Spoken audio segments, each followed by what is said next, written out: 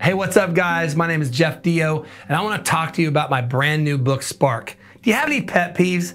I have some pet peeves when it comes to worship leaders. Have you ever been in a situation where you were not the worship leader, but you were actually in a service and there are some things going on? Like, for example, one of my principles when I talk to worship leaders and singers and musicians is that you cannot ask people to do in worship what you are unwilling to do. How many times have you seen something like this, right? You come to an end of a song and the worship leader goes, "Everybody lift up a shout of praise." And then they go, tune guitar, tune guitar, tune guitar, tune guitar, right? You know what I'm talking about? I mean, they're not shouting. They're not lifting up a shout of praise. You know why? Because they've kind of learned to use that phrase as a transition.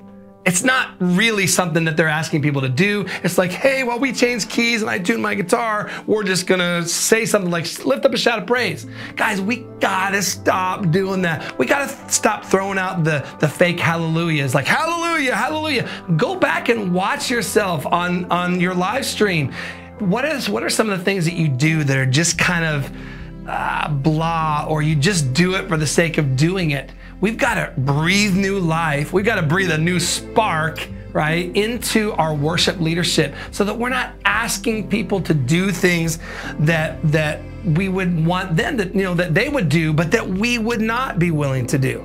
You know, we're sometimes frustrated by the way that they respond or the lack of response. They're not smiling. They're just staring at us. Well, have you looked at the way you lead worship? Are you smiling? I've been in so many worship leading places in churches and in conferences where there's just one worship leader pose. It's kind of that angst look with the eyes closed and the hand up. Like, oh, we're miserable for Jesus.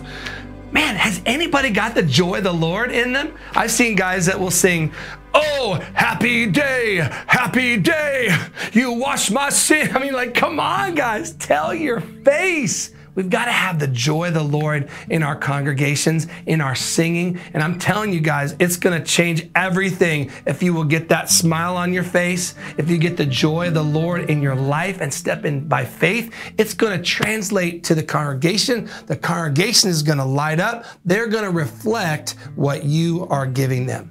So I want to teach you how to do all this in my new book, Spark, and I want to challenge you not to ask the congregation to do things that you're unwilling to do. So we'll do this together. JeffDio.com, Amazon. Check it out, my new book, Spark.